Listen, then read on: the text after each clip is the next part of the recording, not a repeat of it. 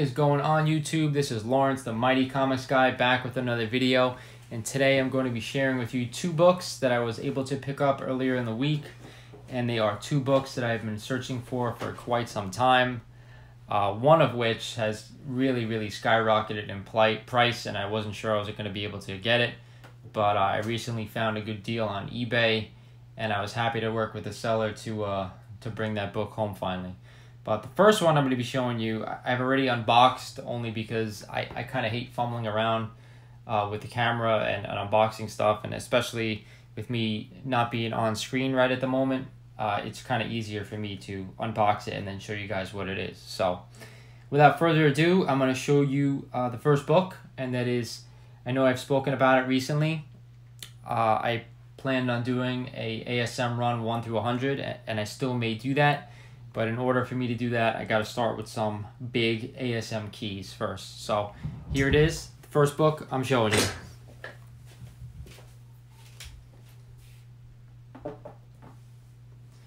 And that, of course, is Amazing Spider-Man number 6, the first appearance of the Lizard.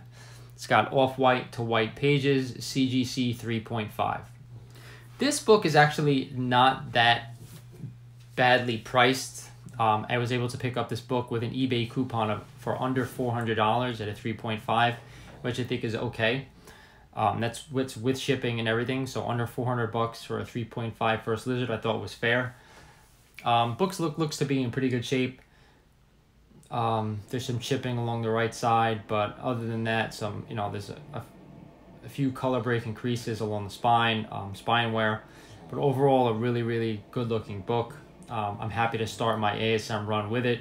And of course, I already have some ASMs in my collection, being ASM 2, ASM 50, 13, 14, all the big first appearances.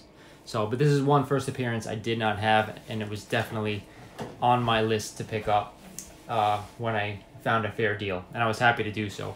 I really thought that my end of year collecting was done, but goes to show you when you find good deals, and it's worth picking stuff up like this, especially if it's undervalued. So that's the first book, guys.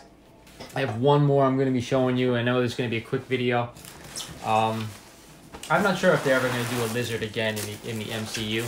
It was done not greatly in the Sony universe. I like Rhys Evans as the Lizard, but in Kirk Connors, but I didn't like the way the Lizard looked.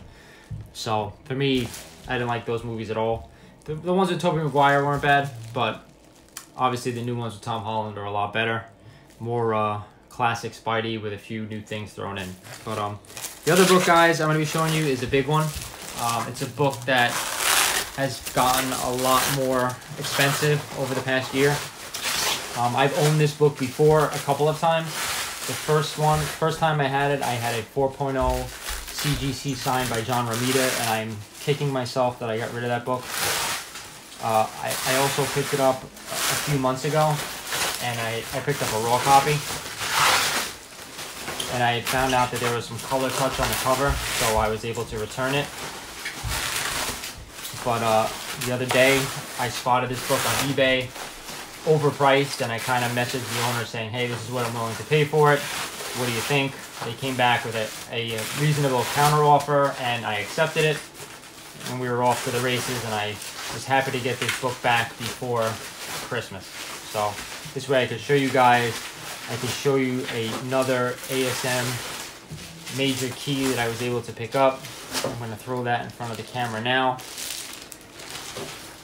A nice copy for this book. And let me get up and show you this now.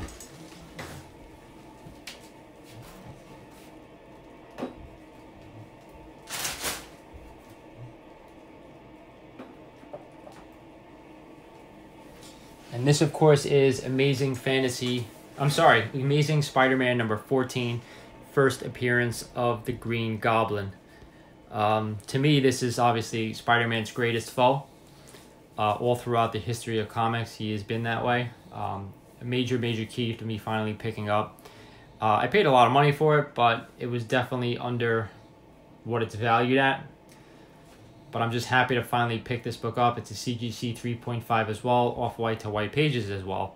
So it really pairs nicely with my ASM 6 now. So finally happy to have this graded copy in my collection.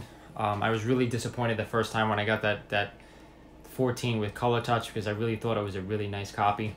But I went safe this time and picked up a graded book. This way I didn't have to worry about it at a fair price. I think I paid $900 for it. So happy to add this to my collection. Happy to start my ASM run, and we'll keep going from there. This is Lawrence the Mighty Comics Guy saying, subscribe to my channel, guys. Thank you for watching my videos. More good stuff to come, including a tour of my comics room once I get all my books back from crossover grading. So definitely change some stuff up. I want you guys to see it. So this is Lawrence the Mighty Comics Guy saying thanks for watching my video, and I'll talk to you guys soon.